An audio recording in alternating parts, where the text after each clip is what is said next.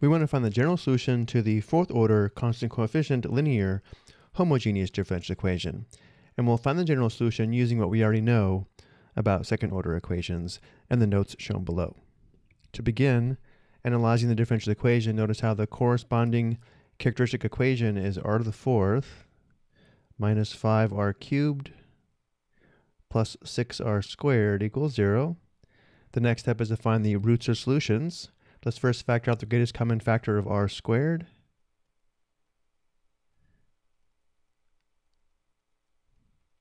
And now we factor r squared minus 5r plus 6. The factors of r squared are r and r. The factors of positive 6 that add a negative 3 are negative 2 and negative 3.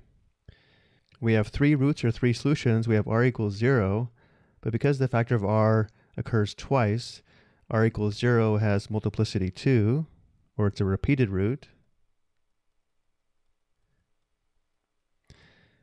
And then we have two distinct roots of r equals 2 or r equals 3.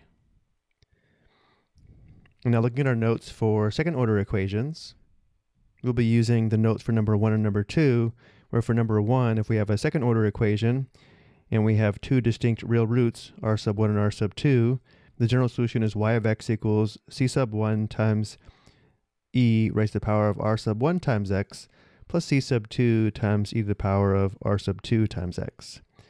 And number 2, when we have two real equal roots, the general solution is y of x equals c sub 1 e to the power of rx plus c sub 2 times x e to the power of rx. Notice the extra factor of x in the second term. This indicates the general solution to the given fourth order equation is y of x equals, let's first use the two distinct roots of 2 and 3.